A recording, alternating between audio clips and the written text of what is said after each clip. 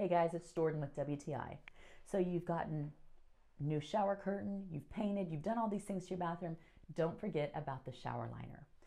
This bathroom shower liner is a clear finish. There's a variety of finishes actually you could go for.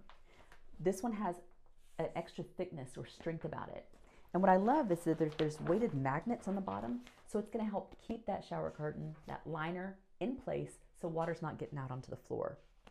And if you regularly clean it and wipe it down, it's going to help reduce that buildup on there. So it's really easy to maintain. So when you're redoing your bathroom, don't forget about your bathroom shower liner. And that's my point of view.